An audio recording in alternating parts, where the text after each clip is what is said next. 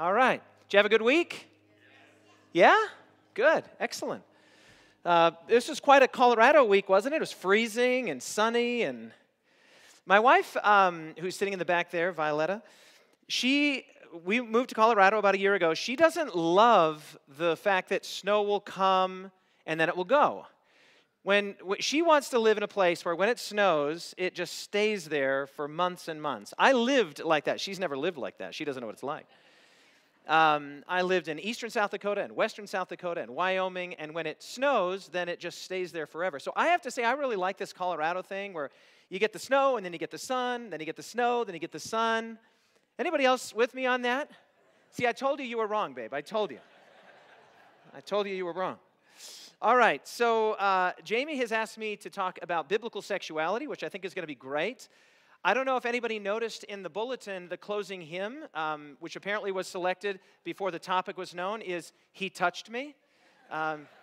This is not by design. I actually posted this on my Facebook page yesterday and my Twitter account because I thought it was funny, and I said, are there any other hymns that could have been similarly funny? And I got a lot of great suggestions. Nothing Between, Softly and Tenderly, I Surrender All.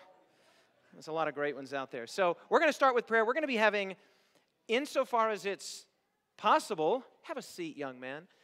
Insofar as it's possible, we're going to keep this presentation PG. But this afternoon's conversation, Q&A, I think will be PG-13. And there's a children's program. So you're not on that topic, I'm informed. So anyway. So this will be as PG as possible, and we're going to pray and get right into this, and it's going to be a lot of fun. Are you ready? Father in heaven, bless us now as we open our hearts to you and as we open the text of Scripture. Father, when we're learning about biblical sexuality, what we're really learning about is ourselves. Lord, you made us in a specific way, in a purposeful way, in an intentional way, and we're happy to report in a beautiful way. Father, we are thankful for the way that we are made. We say with the psalmist that we are fearfully and wonderfully made. And Father, we know that we are only echoing your own enthusiasm about human beings because you looked out at the close of the creation week and you said that everything that you had made, including us, was very good. And so, Father, the prayer of my heart today is that the presentation would be characterized by clarity. And Father, living in the times in which we do here, 2022, there is a need for tremendous biblical clarity and personal clarity on the topic of human sexuality. But Father, I also pray that the presentation will be characterized by charity and that we would not feel a smugness or an arrogance about what we know, and certainly not a condemnation of others, but that we would just have a heart like that yeast just a moment ago that was overflowing, that our hearts would be overflowing with gratitude for the privilege of knowing what we know, knowing who we are, and knowing who you are. And so, Father, my prayer is that today will be a great presentation. People will learn, they will understand, and we also pray for this afternoon's time together. We love you and thank you. In Jesus' name, let all of God's people say amen and amen. All right, I brought my own clicker because the last time I was here, I really didn't like the clicker at all, and so I'm advising that you get a new clicker. So our presentation today, this is actually a variation of a presentation that I did about 3 years ago in a sermon series in my local church in Australia. The sermon series was titled Eden Every Day, and so this will be a variation of that presentation. Part of what we talked about was biblical sexuality, and we're going to look at several things today. Today I've titled the presentation, And They Shall Be One Flesh. This is a reference, of course, to Genesis chapter 2, a biblical view of sexuality. Just a few words by way of introduction, and then I originally had, and I'm just going to run this by Jamie right now on the spot. I originally had 3 things I was going to talk about, but I think it'll be a little too much material, so I'm going to sort of bait you into coming this afternoon, and what I'll try and do is spend the first maybe 10 minutes of that going over the third element that I was going to go over today. It'll slow our presentation down here a little bit, and I don't have to speak at 150%, only 125%. Normal speed. So here we go. The Bible opens with a marriage in Eden and closes with a marriage in Eden restored. So it would be a really cool and beautiful way to think about the Bible as sort of bookended between 2 marriages, right? One is the marriage of God, where he performs the marriage of Adam and Eve, the man and the woman in the garden. And then, of course, the final marriage in Revelation 21 and 22 is the marriage of God himself to his bride. And it's a really beautiful and, dare I even say, romantic way to think about the Bible as pinched between two perfect marriages. And I stand before you today as a very happily married man. We're not quite at 25 years yet, but we're getting there. And I'm going to talk to you a little bit about marriage and, of course, the outgrowth of marriage, which is sexuality. Marriage, as we leave the sort of Edenic ideal of Genesis 1 and 2, it's very obvious that marriage was created with man's happiness and holiness. And when I say man here, I mean mankind. And we'll get into that in just a second. Maybe I should be more precise and say humankind's happiness and holiness are clearly in view with both the Sabbath and with marriage. And one quick thing that I'll say about this is we sometimes incorrectly and unbiblically hold in tension holiness and happiness. But in fact, we will, if we really take a deeper look at what holiness is and what God intends for our happiness, we will find that these are actually not two things. They're one thing. Your happiness and your holiness are inexorably connected together. They're almost synonymous. And God gave us not only the Sabbath for both happiness and holiness, He gave us marriage, and then, of course, as a part of marriage, sexual union, which we'll talk about in a bit. In his excellent book, The Meaning of Marriage, anybody here read this book by Timothy Keller? Okay, this book is a 10 out of 10, and I only rarely recommend books virtually without reservation, and this is a book that you can read if you're already married. Strongly advise that you read this book. It is outstanding. Get 2 copies, one for the husband, one for the wife. Read it together. If you are unmarried, I can tell you this. When I am asked to marry people, which does occasionally happen, I say I will do that on the condition that we're going to read this book together, the 3 of us. And so this is the book that I actually use as my sort of pre-marriage counseling. It's excellent. So it's titled The Meaning of Marriage. And in that book, Keller says, evidence continues to mount that marriage, indeed traditional, exclusively monogamous marriage, brings enormous, what's that next word? Enormous benefits of all kinds. To adults, yes, and even more to children and society at large. He continues, there has never been a culture or a century that we know of in which marriage was not central to human life. This is not something that is uniquely or idiosyncratically Judeo-Christian. Every culture that we know of, every prosperous culture, has the idea of a union between a man and a woman. Now, some of those cultures have variations on that theme, and we'll talk briefly about polygamy. But the idea that the foundation of society is the union between a man and a woman is something that Keller says is universal. It's unanimous among all cultures. And so we're going to talk today, I originally was going to talk about 3 things: the biblical portrait of marriage, finding the right one, and then happily ever after. But what I'd like to do, Jamie, with your permission, is just leave off the happily ever after. It'll give us a little more time here this morning to go deep on a couple things, or deeper. And then if you're interested in that sort of, if you're interested in living happily ever after, right? I'm sure none of you are interested in that, then we can sort of do that at the beginning of our afternoon presentation, and it won't take too long. There are a great many passages that sort of inform a biblical understanding of marriage and of sexuality, and this is, of course, just a very partial list, but these would be inarguably some of the most important passages. Genesis 1, 2, and I should have put 3 up there as well, are really paradigmatic, and what we mean by paradigmatic is they're the passages that shape everything that comes after that. Through the rest of the Old Testament and all of the New Testament, everything is seen through the lens of Genesis 1, 2, and 3. Perfectly paradigmatic, and we will spend some time there momentarily. Proverbs chapter 31 is the well-known Proverbs 31 wife chapter, very beautiful, poetic, romantic. Matthew chapter 19, verses 1 to 10, is a section in the Gospel of Matthew where Jesus challenges many of the prevailing ideas about marriage and about divorce, and about the roles of men and women in his culture and in his situation. Incidentally, if I could just make a little plug here, right now on the Storyline YouTube channel, Storyline Church YouTube channel, and also the Storyline app, my friend Ty Gibson and I are in the midst of a 10-part series, a 10-part walk through the Sermon on the Mount titled Kingdom Manifesto. This week is part 3.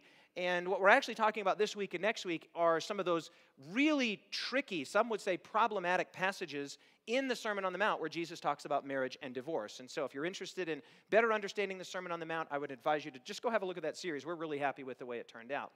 Then we have Ephesians chapter 5, which is some of, Paul is, of course, a great writer, a great thinker, very poetic, actually. I think he's undervalued as a poetic writer. And in Ephesians chapter 5, we have some of those great passages there where Paul talks about husbands, love your wives as Christ also loved the church and gave himself for her. We'll return to that momentarily. And then 1 Corinthians chapter 7 and 13, Paul writing to a very sick church, a troubled church, a dysfunctional church, and addresses some problematic issues, especially in chapter 7. And then, of course, 13 is, colloquially known as the love chapter. And so anyway, those are some key biblical passages that we'll be drawing from here. But we're going to spend some significant time right now in Genesis 1 to 3. And I'm not going to read all of the relevant passages. In order to do that, we'd have to read the whole of Genesis chapters 1, 2, and 3. I'm going to assume here, and perhaps this is an unsafe assumption, that many of you are familiar with the basic narrative, and we will read a couple salient verses in Genesis chapter 2. But Richard Davidson, in his book, The Flame of Yahweh, or just Flame of Yahweh, now this is a book that's big. As my friend Jennifer likes to say, it's a book and it also doubles as a weapon. If anybody broke into your house, you could probably do some damage with this book. But I would strongly encourage you to own this book, okay? I have no financial investment in this at all, of course. It was written by a fellow named Richard Davidson. He's the dean of the theological seminary at Andrews University.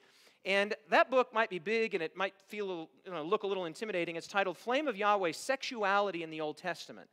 And basically, this is the life work of Dr. Davidson, who knows Hebrew better than I know English. And what he does is he goes through every single passage in the Old Testament that deals either directly or secondarily or even tangentially with sex. And he looks at every single passage. And so you can think of it as kind of a resource that you would definitely want to have on your shelf, particularly if you have young children, or if you just are interested yourself in what the Bible has to say. I mean, that alerts you to the fact that the Bible has quite a little bit to say about sexuality. Are you with me? That's only the Old Testament. Okay, so strongly advise that you get this book. I use this book just this week as I'm going through the Old Testament. We're doing a program right now called OT with DA. And in Genesis 34, we came upon the story, the unfortunate, terrible, tragic story of the rape of Jacob's daughter Dinah.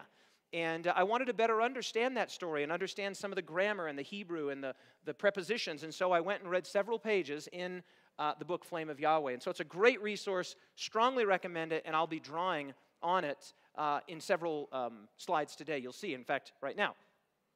So Davidson says the paradigmatic nature of Genesis 1 to 3 for sexuality has been widely recognized, particularly in the context of marriage. All he's saying here is that everything that follows from Genesis chapter 4 to Revelation chapter 22 that we know about marriage and about the sexual norm and the sexual ideal that God has for human beings goes through the lens or the paradigm of Genesis 1, 2, and 3.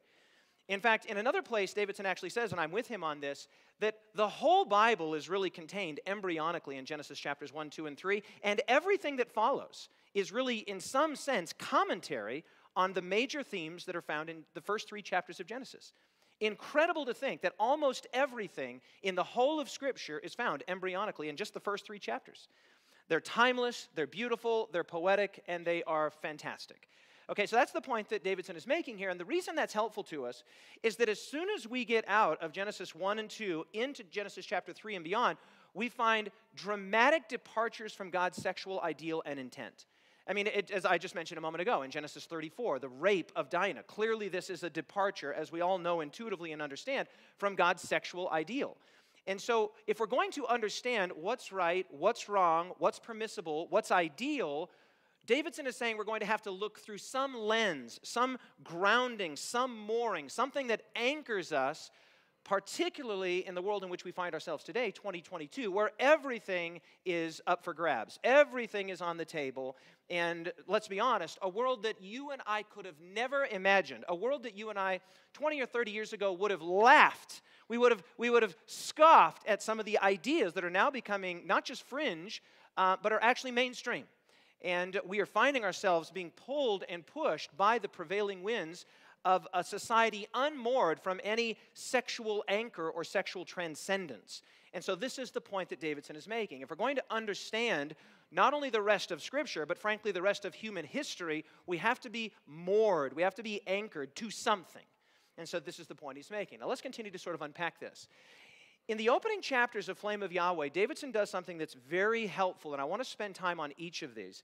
He walks through basically 10 identifying characteristics of sexuality and human interconnectedness from a biblical perspective. This is the paradigm, this is the lens, Davidson says, through which we should view healthy human sexuality, the way that God intended it, the way that when God looked out over the vast array, the vast diversity of his creation, he said, it was very good. And I'm just going to spend a little bit of time on each of these, and if you're interested in going deeper and still deeper, I would advise you to order the book and read it. By the way, it is a scholarly book to be sure, but it's actually quite readable. Very readable. He's an excellent writer and a fantastic thinker. And so let's just go through each of these sort of in order, and I've made a few notes here that I want to highlight about each one.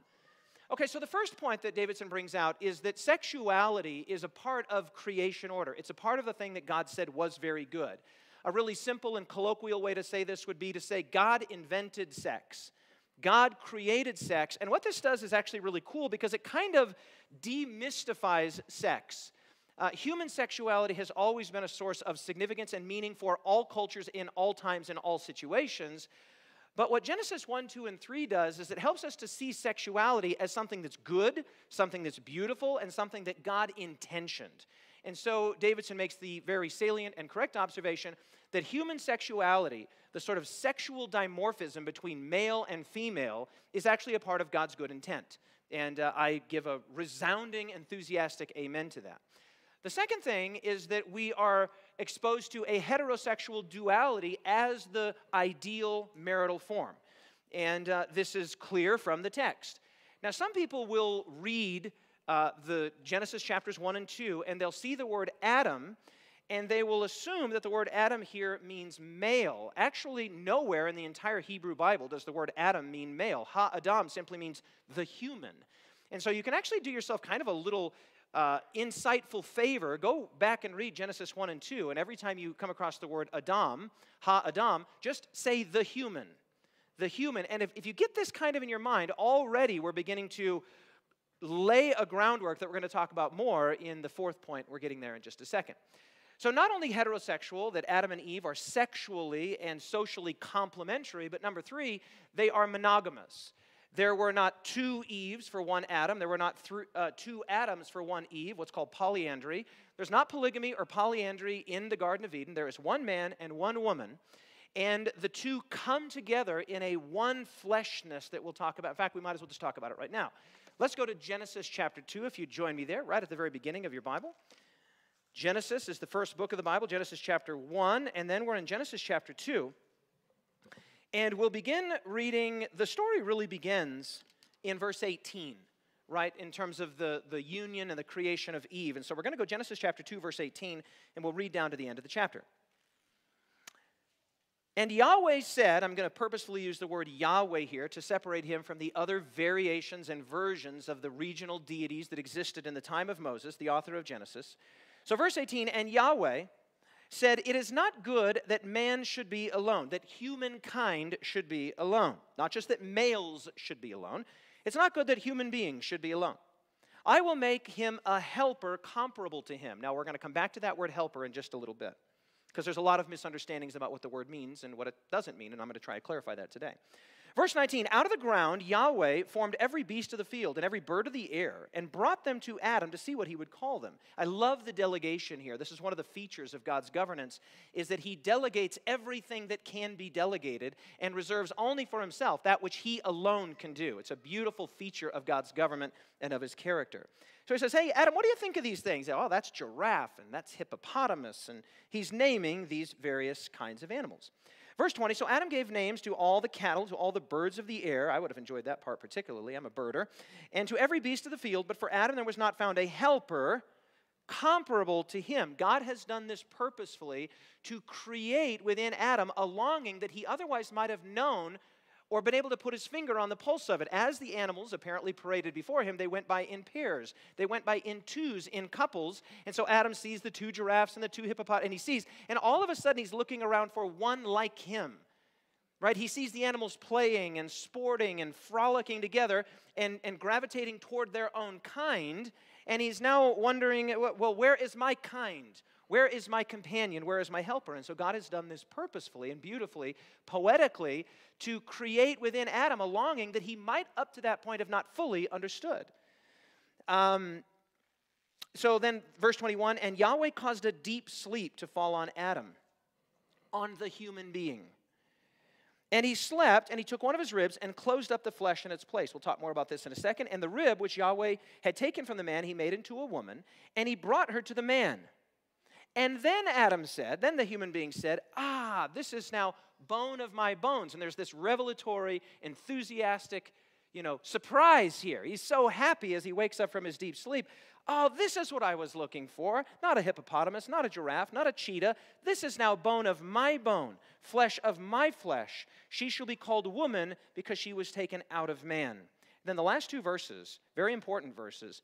Therefore, a man shall leave his father and mother and be joined to his wife, and they shall become one flesh.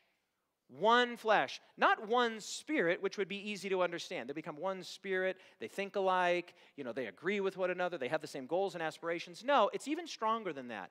They become one flesh, which is a poetic and, I would say, modest, but also unambiguous reference to the sexual union between a man and a woman. And then finally, verse 25, very beautiful, very romantic.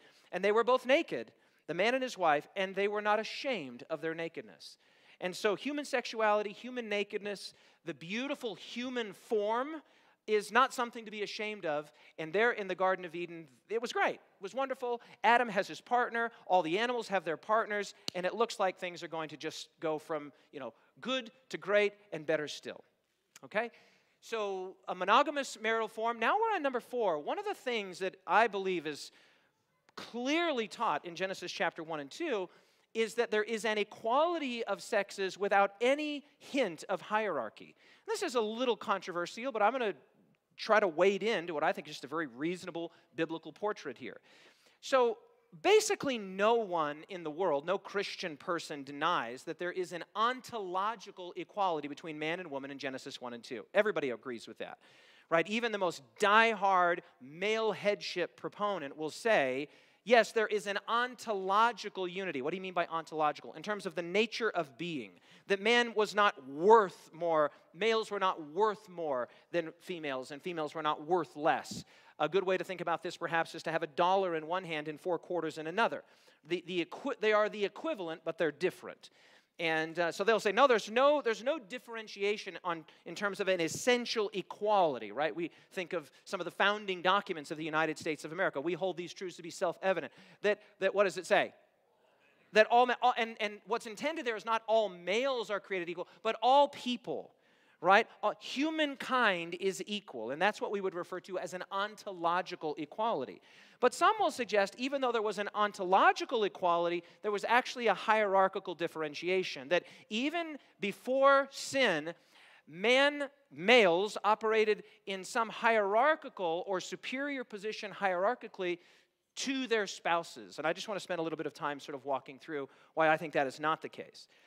First of all, one of the most interesting things is that in the descriptions of the creation of man and the creation of woman, male and female, the identical number of Hebrew words is used, 16, right? So in 2:7, Genesis chapter 2, verse 7, and in 2:21 and 22, when man is described and when the creation of woman is described, there's no question in the minds of Davidson and other Hebrew scholars that this is purposeful. It's not serendipitous. It's not, oh, look at that, the same number of words. In fact, this is actually in radical contrast with most ancient Near Eastern depictions of creation where the female is not mentioned at all. So not only here is the creation of the female given prominence, and I'm going to point to just a second, even in some sense preeminence, which I'll come to, but they are both given the same number of Hebrew words, 16 Hebrew words to describe the creation of male and then also of female, of Adam and of Eve. Number 2, some people will point, I think mistakenly, to the idea, well, man was made first, as if there's some kind of a preeminence in being made first. Well, by that logic, then the animals would be above man, because they were made first. But let's take it a step further. The actual narrative of Genesis 1 and 2 is not moving from superior to inferior or anything like that. It's actually moving from chaos to completion. From incompletion to completion. Think about the Genesis 1, sort of verses 1 to 3 account. In the beginning, God created the heavens and the earth was without form and void, and darkness was on the face of the deep. This is a chaotic picture. And God then starts to bring order out of chaos. He creates spaces in the air, spaces on the land, spaces in the water. He then begins to fill those spaces in this beautiful, crescendoing picture of creation. And the creation account moves not from some hierarchical inferiority to superiority or superiority to inferiority. No. The account is moving from chaos and incompletion, even confusion, frankly, to increasing order.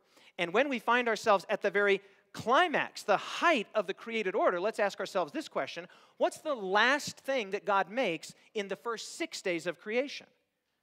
It's a woman. It's a female.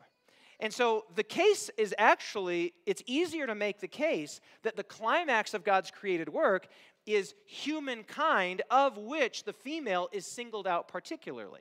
Now, this is actually even more singled out in the Hebrew verbs that are used to describe the creation of Adam and Eve. The verb, very interesting actually, the verb that is used to describe the creation of man, or Adam, is yasar. And it is the generic word for to make, to fabricate, to create something. But the Hebrew word for the creation of woman is banah. And it literally is the word to build. It has the idea of architecture built into it. So Adam, as it were, was just sort of thrown together almost haphazardly, but the woman, being more aesthetically beautiful, and I think this is objectively true, she is built. She is architected. And Davidson makes a really great point. The use of the word build is not only a reference to aesthetics, it's a reference to permanence and reliability. Very interesting. Something that is built, something that is fabricated in the way that a city is built or the way that a building is built for the purposes of permanence and reliability. I mean, look at the building that we're in here. Great thought and intentionality went into this building so that it would be here in heat and in cold, in storm and in fair weather. And so the use of those two different words actually suggests that as God is moving from incompletion to completion, it's getting more and more and more and more amazing and beautiful and complete. And so the fact that the woman is created last, and she, just to throw in another little element here, is so much like Yahweh in this sense. She is the life giver. She is the life bringer. A woman is, within her very biology, a homemaker. She is stable. She is permanent. She carries a human being in her body. She feeds a human being from her body. She supports a child, not just in the in utero stage, but even in the formative, first, second, and third years when there is complete reliance upon the body of the woman. Well, you can begin to see how beautiful this is, that God is moving from chaos to completion, and it concludes with this grand, well-built, beautiful human form that is basically capacitated to support life in a way that's unique and wonderful. Amen? Okay, I thought the men might say amen on that one. Here's another very interesting one. The word that is used, helper, I will make a helper for him, is the Hebrew phrase ezer kenegdo. Ezer kenegdo. And there's a little bit of a disappointment here in the English translation because the word helper almost has it does in English have the association of a subordinate. If I'm the boss and she's my helper or he's my helper, clearly I'm the superordinate and they're my subordinate. Right? But the Hebrew verb here, ezer kenegdo, does not have any sense at all of subordination or of lesser. In fact, the word is used 21 times in the Hebrew Old Testament. 16 of those times, it is unambiguously the case that the ezer kenegdo is the superordinate. In fact, God refers to himself repeatedly as the ezer kenegdo, the helpmeet of Israel. So who is subordinate to who in that relationship? Is Israel subordinate to God, or is God subordinate to Israel? So disabuse your mind of that little whisper in the English word helper that suggests that the man is the real business end of things and the woman's just here to help him get on with life. Not at all. In 16 of the 21 uses of this phrase in the Hebrew Old Testament, the ezer kenegdo occupies a superordinate position, the higher position in an assumed hierarchy. Okay, very interesting. I'm not suggesting here that the woman is over, but only that there is an equality here, not only an ontological equality, an essential equality, but a hierarchical equality. One final word on this. Notice that man is Adam, the male, is completely asleep in the creation of woman. He exercises no active role in the making of the woman. None at all. In other words, God puts him asleep so that he can then do the thing that he does, right? Man exercises no no active part of the creation of woman. And for these and many other reasons that I could spend time on, it's very obvious to me that in Genesis chapter 1 and 2, what is presented here is a picture where both Adam and Eve answer to the Creator directly, both share a procreational responsibility to be fruitful and multiply, both are called to subdue the earth, and both are called to exercise dominion. So far, so good, everyone? Okay, I hope you like that. And if you didn't, you can come talk to me. Okay, then number 5, sexuality and wholeness. One of the really great things, and Davidson brings this point out, is that as contrasted with other ancient Near Eastern creation myths, Adam and Eve are not slaves, menial slaves to do the work of the gods. No, they are depicted as co-regents with the Creator. I want to say that word again, co-regents. We actually get this very image in the book of Revelation where the Bible says that God has made us kings and priests to God. Is it only going to be the men that are kings and priests? No, it's the men and the women. Jesus said, "He that overcomes will sit with me on my throne." There is no male-female distinction between who will occupy the throne of God in the universe. It will be all of the redeemed because men and women both equally and yet uniquely bear the image of God. Can somebody say amen? Okay, great. So sexuality and wholeness, and we'll talk a little bit about that in just a second. Sexuality and exclusivity. This is the outgrowth of monogamy. There is no second Adam here. There is no second Eve here. In fact, as Genesis unfolds, we see the terrible consequences of polygamy. And we're supposed to be reading Genesis and going, wow, that's a really bad situation. I've just finished studying through and reading through the story of Jacob. And Jacob worked for 7 long years for Leah, or Rachel rather. And it's so beautiful. It says that they were as like a day to him. But then, of course, Laban pulls this little fast trick, and he ends up marrying, talk about a nightmare of a nightmare situation. Not just 2 wives, but sister wives. Someone has told me, and I don't know this because I don't read Chinese characters, but I'm told that the Chinese character for war is a roof with 2 women under it. I've been saying that for years, and no one has ever contradicted it, so I think it's accurate. There's a roof, there's the symbol of a roof, and then he put 2 women, and that's the symbol for war. So imagine if you have not just 2 women in one home, but 2 women that are sisters in one home. You think, oh, that sounds messy. It's like reality television, and it's exactly what is described in Genesis. So as soon as we break from sexuality and exclusivity, God's sexual ideal begins to collapse, and the human situation and human happiness begins to collapse. Number 7, sexuality and permanence. This is communicated in the verse that we just read a moment ago. Therefore, the man shall leave his family and be joined. The old King James, cleave, right? That there will be an attachment that is so permanent, so purposefully, structurally permanent, that they're actually described as one flesh. Again, not just one spirit, which would be much easier to understand, but one flesh. That there is a bodily connection between the man and the woman that symbolizes the social, spiritual connection that they are to share. Okay? And we'll talk, I think, about that this afternoon, keeping it PG here. Sexuality and intimacy. There's a real beautiful thing here where it is the man that leaves.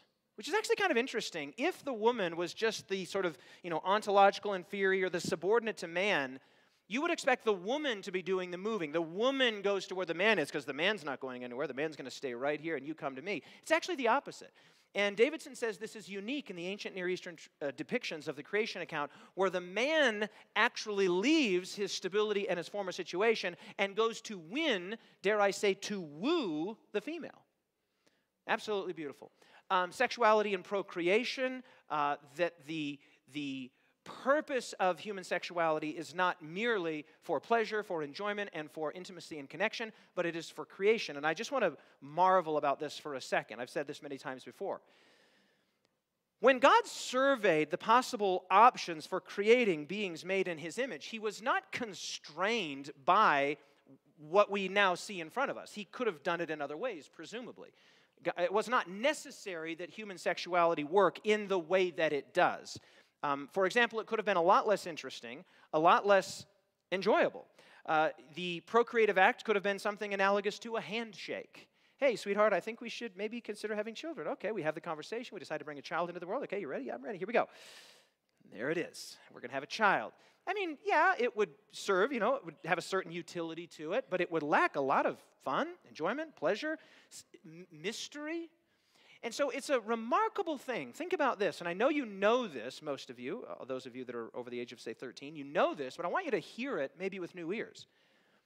The most pleasurable, most vulnerable, most intimate thing that two human beings can do together is the thing that creates life. Think of the genius of this. What is God trying to communicate? That creating life is deeply pleasurable. That creating life is something that is mysterious and wonderful and awesome and filled with pleasure. The word Eden, Garden of Eden, literally means pleasure. So just let that settle into your brains. It's not just a handshake. It's not a fist bump or a side hug. It's this incredible act of two bodies coming together in social sexual union, and that is the life-giving act? So cool and so unnecessary. In terms of just straight utility, no, God's spiced it up a little bit. He sweetened it up a little bit because, again, it was the Garden of Eden. I think that's enough. Let's kind of press on here, a few quotations from Davidson, and then we'll press on. So Davidson says the holistic view of sexuality means that the one flesh experience of husband and wife involves not only the sex act, but also a oneness or a wholeness, a connection. Remember, this is what Adam exclaims. This is now bone of my bone, flesh of my flesh. In some sense, Adam felt incomplete. He now, when he sees Eve, feels complete. He feels like now I'm whole now. And Ellen White has a great term for this in the book Patriarchs and Prophets. She says that our godly spouse, whether our wife or our husband, she says becomes like our second self. Our second self. Now, as somebody who's been married approaching 25 years, I can tell you this is, if you're happily married, you know exactly what this looks like. I'll give you an illustration that I've used many times over the years. If I have done something, and for the most of our lives, Violet and I, we do things together, but occasionally we're apart, and I might go eat at an amazing restaurant, or taste an amazing dish, or see a great movie, or read a wonderful book, or visit an incredible national park, and Violet is not with me. This does occasionally happen. And almost reflexively, it takes no energy for me to do this. When I've had that experience, I just instantly, reflexively, always think, I've got to show this to Violetta. Violetta has got to taste this. Violetta has got to read this. Violetta has got to see this. Because in some sense, and I know that many of you that are happily married here will know exactly what I'm talking about. In some sense, if I have experienced something that has brought me happiness and joy, and my wife has not, it feels like I haven't fully experienced it. And then when we go to do it together, I'm now beginning to have that sort of Edenic experience where I think, okay, now this experience is complete. One of Violet and I don't argue about many things. We argue about driving. And one of the great, and I'm just, without her permission, I'm just going to tell you this story. One of the great struggles in our marriage has been that we're bird watchers. And we have a rule, and it's a well-defined rule that I'm reminded of on a regular basis, that we are not allowed to see new species of bird without the other person. And I was the first to violate this rule several years ago when there was what was called an owl invasion. An owl invasion is something that happens in the winter months when, for whatever reason, there's a decrease in the rodent or lemming populations in the far north of Canada, and owls are forced to move further and further south to find food. And you get these incredible invasions in the north of Minnesota and Michigan and in other places where you just see owls. We went out one time during an owl invasion, and we saw 101 great gray owls in a single day.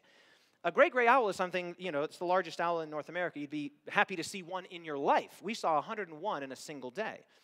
Well, there was reports that and by the way, we saw a lot of what are called northern hawk owls, which are also a wonderful boreal species. And we had heard reports that there was a boreal owl that was being seen in the north of Michigan, or the north of Minnesota.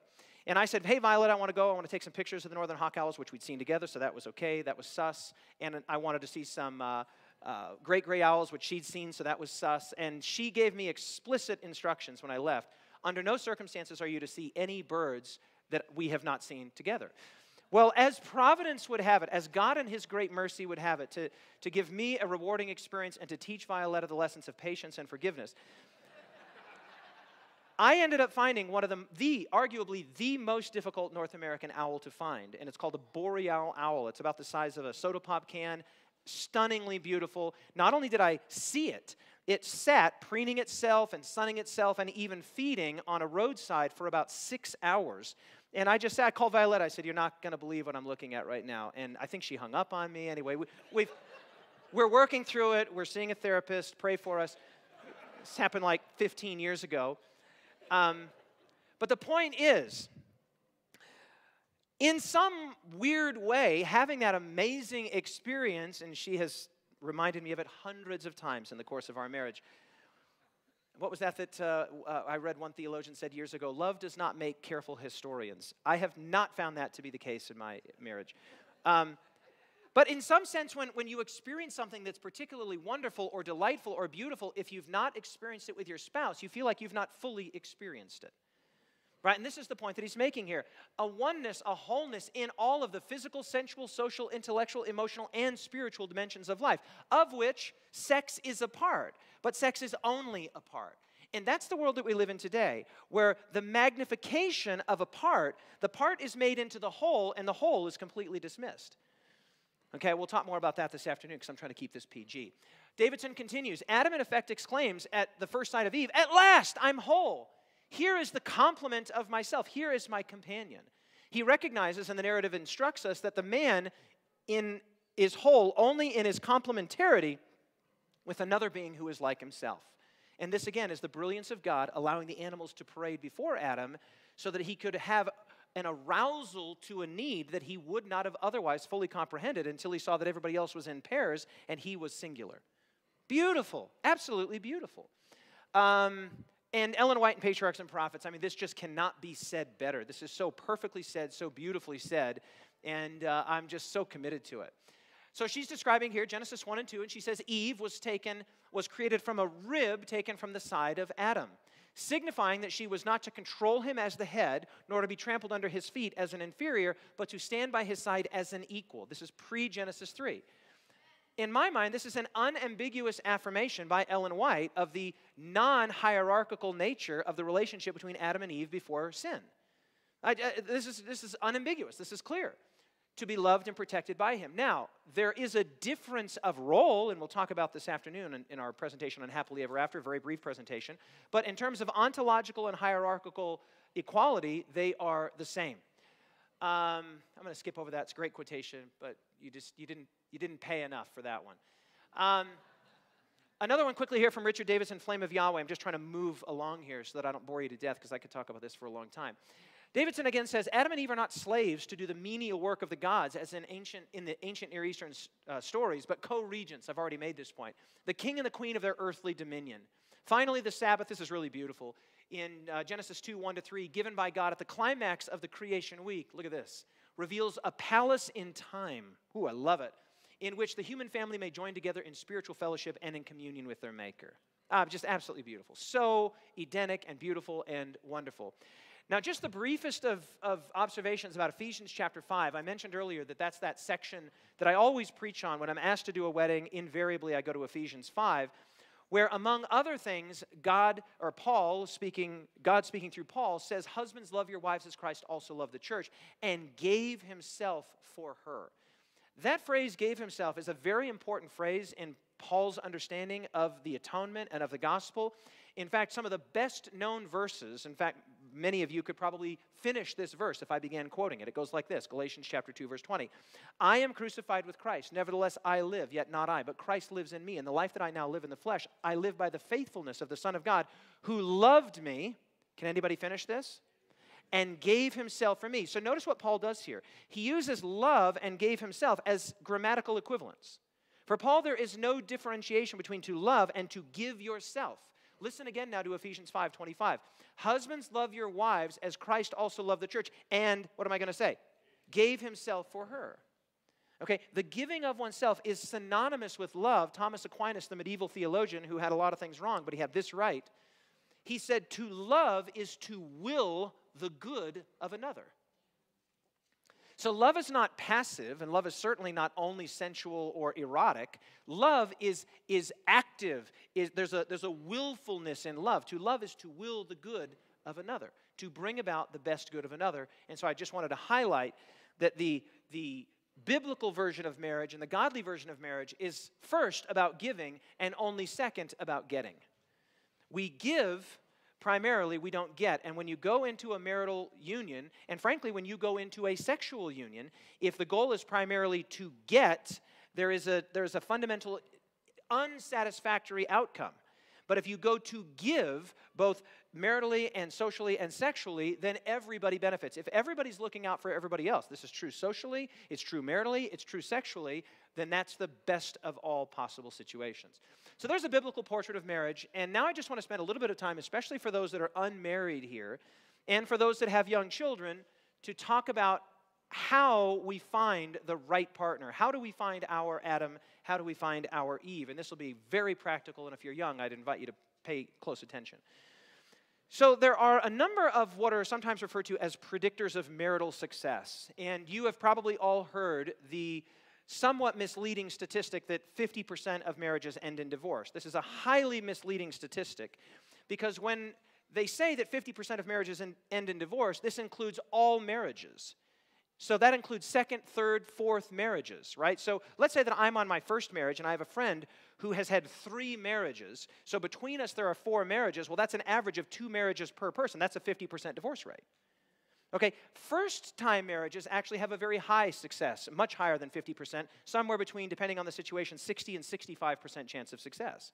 Well, that's a much better statistic, right? If you tell somebody, and there's a tremendous amount of motivation and agenda in the world today to diminish and to speak derogatively about marriage, right? Marriage is passé, marriage is old-fashioned, marriage is patriarchal. But I remind you that right at the outset, Timothy Keller said, we don't know of any culture or of any century where marriage was not central to that culture. Okay, so the idea that marriage is passé and marriage is, patriarchal or marriage is inherently oppressive, that's the world that we're living in today. And one of the most important things you can do as parents and grandparents is to regularly, positively, and enthusiastically communicate to your children, both by example and by your words, that marriage is awesome. We've been talking to our sons about how awesome marriage is since they were very young. And now, happily for us, both of our boys are very much looking forward to being married and having children of their own. Because the prevailing culture, society is telling them marriage is ridiculous, marriage doesn't work, infidelity is in your genes, it's not even possible to be faithful, and all of this balderdash and poppycock that's got people's minds confused, and again, is leading them away from the mooring that we have in Scripture. Okay, so first-time marriages actually have a very high chance, not very high, but relatively high, it's much better than 50%, somewhere between 60 and 65% chance. Now, the number one predictor, well, let me ask you this question. What's the number one predictor of an athletic injury? Well, you'd probably know that. What's the number one predictor? I'm putting you right on the spot here, Josh. So I've injured my knee. What's the number one predictor of the fact that I've injured my knee? I've injured it before. Right, so the number one predictor of injury is previous injury. Does that make sense? So the number one predictor of divorce is previous divorce. So if you're on your second or third marriage, the chances of you getting divorced are higher than if you're on your first marriage. Now, I have friends that are on their second, or even my mom is on her third marriage, and she finally found a great man, a man that she's been married to now for more than 40 years, and praise the Lord, second marriages can be wildly successful. So can even third marriages, but your best shot at a happy marriage is your first marriage. Because the number one predictor of divorce is previous divorce. The number two predictor of divorce is parental divorce. Okay? So if you are marrying someone whose parents are still together, and your parents are still together, this adds several percentage points to that 60 to 65%. I want to go through several predictors of marital success. So the first one there is having an annual household income of $60,000 pre-tax income. Okay? Because financial strain, as everybody in this room knows, financial strain actually increases other kinds of strain. And so one of the most basic things that you can do in your marriage in order to insulate you from possible divorce is to have a reasonable household income. Okay, this is not a guarantee. None of these are guarantees of marital success. And also, even if you check every one of the 10 predictors of marital success that I'm going to give you, it doesn't mean that you will have a successful marriage. But I'll tell you this. If you check all the boxes, you can get your statistical likelihood of marital success something like 80% or more, which is a far better and far more encouraging prospect than just saying to kids dismissively, well, more than 50% of marriages end in divorce anyway. It's a lie. It's not true. Okay? So number one, a household income of over $60,000. Number two, that your parents did not divorce, right? Now again, in my marriage, my wife's family is still together. I sometimes remark that her family is really weird because she comes from a family of 5 siblings. I come from a family of 5 siblings. And this is, I know you're going to find this hard to believe, but it's totally true. All of my wife's brothers and sisters come from the same parents. All of them. They look the same. It's incredible. You can actually detect that they are all biologically related. In my family, we have as many dads as there are children, and we have one less mom than there are children. Okay? And my family feels totally normal to me, right? And it's a very modern family. We got pulled a little bit here and drag him in and put him in. Okay, and here we go. We put it all together. We call it the Asscherick family. This does not bode statistically well for my future marriages. But my wife's family is still together. My wife's parents are still together. And so that's a bit of a push, what we would say a push, right? She gets the plus and I get the minus. Again, even if my family is divorced, it doesn't mean that I will necessarily get divorced, but we take on board some of the cultural and social aspects of the legitimacy of divorce when we come from a home that is divorced. My mom was divorced twice. Now she's very happily married. Okay, so that's number one. Number two. Number three, one of the predictors of marital success is religious people tend to be married longer. They marry more quickly and they stay married longer. People that are devoutly religious. And also regular religious attendance, church attendance is a predictor of marital success. We're living in a time right now where procreation rates are actually below replacement rate. You might have known that. People are not having children anymore. And in a lot of countries, this is becoming so problematic that it's going to be an economic disaster for a lot of countries, especially Northern European countries. When we lived in Australia, if you had a child, the Australian government gave you almost $10,000 just to have a child. And then they give you an astonishing amount of money just to keep that child, right? They are incentivizing having children because a lot of secular governments realize, whoa, wait a minute. There was all this big push, the earth is overpopulated, climate and all that. And then now a lot of nations are saying, wait a minute, we are not going to be able to sustain our aging population at something like 1.2, 1.4, 1.6 rate of procreation. You need about 2.2 to be just at replacement rate. And right now in the United States of America, for the first time in a long time, in the last 5 to 10 years, we've slid below replacement rate. But remarkably, the people that are still having children are all religious. Conservative Catholics are having children. Conservative Protestants are having children. Muslims are having children. Jews are having children. So if time should last long enough, I've got good news for you. The future is religious. Because secular people and irreligious people are not having children at anywhere near the rates as religious people. So my strong encouragement to you is to be fruitful and multiply. Have lots of kids. Lots and lots. We only had 2, and I'm regretting it every day. I wish we had 4. I wish we had more than that. So regular church attendance. Number 4, a college-level education, not a surefire indication of marital success, and I'm a little reluctant to wade too deep into these waters, but I'm only going to say the thing that a college education provides can also be provided by an apprenticeship or a vocational opportunity, because really what you're getting is less the education and more the discipline in that transitional period between about 17 and 22. That's, I believe, what college is offering, right? A lot of the degrees today that are being offered by colleges are not skill-based degrees, and you come out of that college and you have an astonishing amount of debt and you don't have a skill. Now, I've told my sons, look, if you go to college, I'm happy to support that, but make sure you come out with some degree that's a skill-based degree. You're going to be a physical therapist, you're going to be an engineer, you're going to be a nurse, you're going to be a doctor, something that's a skill-based degree, because you are actually taking a significant risk to just go to college and get a more general degree, have $40,000 to $100,000 in debt, and you might not be any more employable than somebody else. So the point about college is not that college somehow gets you a little pass into marital bliss or success. It's that it gives you that sort of period between 17 and 21, 22 to learn discipline, to learn that what gets measured gets done, to become a man, frankly, or a woman. Number 5, the length of dating before marriage. There's actually a very interesting sort of bell curve here. Couples that date very, very short prior to getting married actually get divorced at high rates, as you might expect. They're like marrying a stranger. But strangely, couples that date for a very long time, more than 2 years, actually also have higher divorce rates than those that date for between 1 and 2. So the idea here is that, and I tell people this all the time, if you are of age, say you're 21, 22, 24, 25, 30 years old, and you've been dating somebody for a year, you know what's in the store. You've walked around the store enough times, you know what's there. You're not going to discover any new information in the next year. And so inside of a year, and usually in a lot less time than that, but inside of a year, you should know whether or not to go forward or to call it off. But too many young people, and I really want the teenagers listening here, too many young people fall victim to what's called the sunk cost fallacy.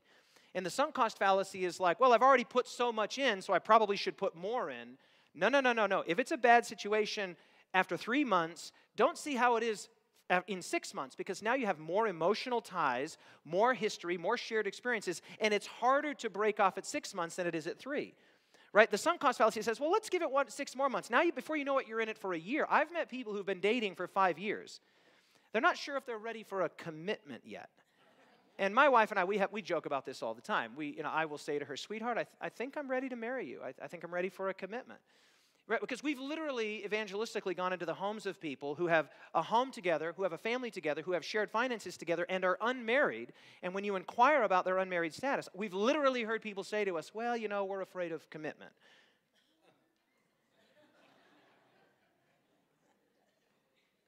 So the sweet spot for dating and marriage is somewhere between about 8 months and 2 years, okay, depending on age. It's age dependent. Okay, quickly.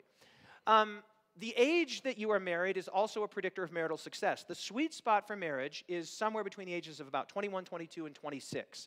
Now, again, it doesn't mean that if you're married before that you can't have a wonderful, happy, successful marriage, and it doesn't mean that if you're married after that. But what ends up happening is, as we age, neurologically, we become increasingly settled in who we are. This is like we become concretized in who we are. And so if you are looking for someone to fit what you already are as a 30-year-old, as a 35-year-old, you might find that person. It does happen. I know situations where people meet just the right person, in their late 20s or early 30s or even late 30s. It can happen. But now you're looking for a very specific kind of person because you are very settled in who and what you are. At the age of 21, 22, 23, you're still becoming what it is that you're going to be. And so if you hitch your wagon to somebody else who's somewhat mature and developed, but not fully mature and developed, and not completely immature, now what will happen is you will grow together. And that pliability and that malleability is actually a predictor of marital success. I was 26 when Violet and I were married, and Violetta was 23. And we didn't do the whole, 1 to 2 years of dating, that's for sure. Just because, she was single, she was godly, she came from a great family. I mean, I waited as long as I could. And to everyone's astonishment, she said yes. Okay, another predictor of marital success is not having children inside of the first year. It's a very good idea. The Bible actually says that you were to take a year off from war and to spend time together. I know that nowadays it's, we take a week or 2 of a honeymoon, but, take some time off. Grow into your love with one another and wait at least a little while to have children. Number 9, realistic expectation. Number 8, waiting to have sex until marriage is a tremendous predictor of marital success. And we'll talk more about this, I think, this afternoon. But premarital sex is a departure, is a deviation from God's sexual design and His sexual ideal described in Genesis 1 and 2. And it's a recipe for unhappiness and heartbreak, as well as a recipe for a lot of other things like unwanted pregnancies and sexually transmitted diseases. And it's a long list. Okay, so this is a predictor of marital success. Number 9, realistic expectation of marriage. And number 10, strangely perhaps, the size of the wedding.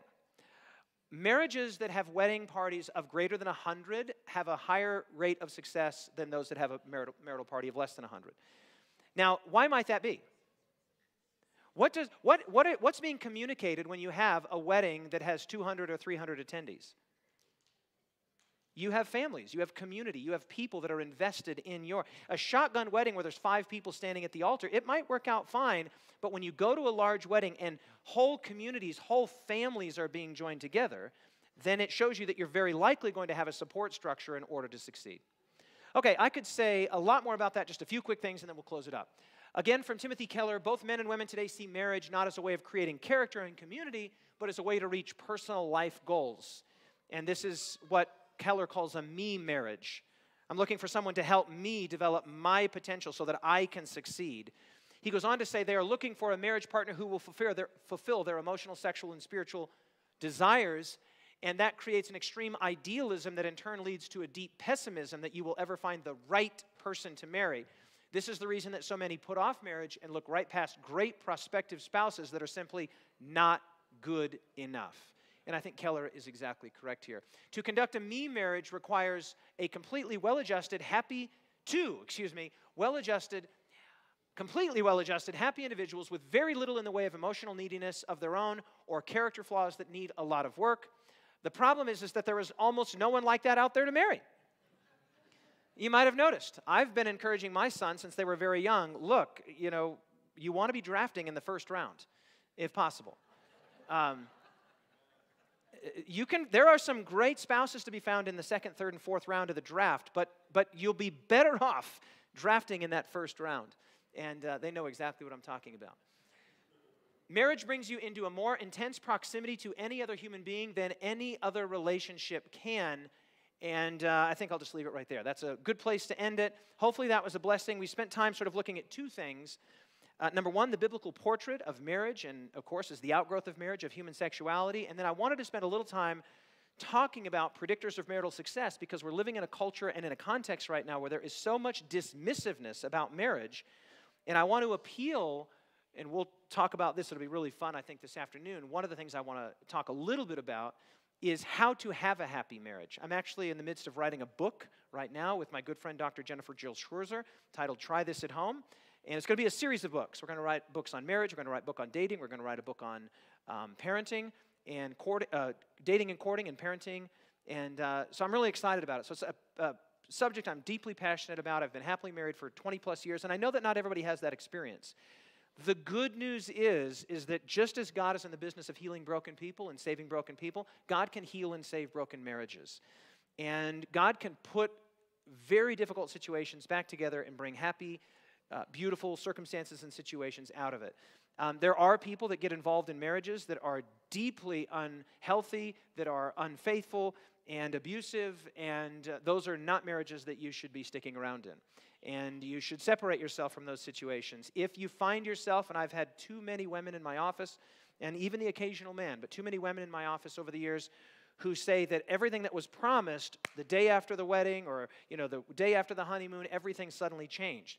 In fact, I recently married a couple that was divorced in a matter of months.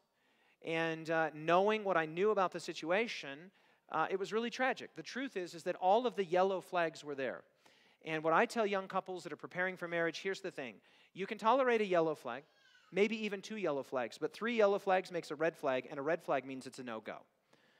Okay? So very often, people who find themselves in bad marriages, unfaithful marriages, unfortunate marriages, can look back with retrospection and say, you know what, the warning signs were there.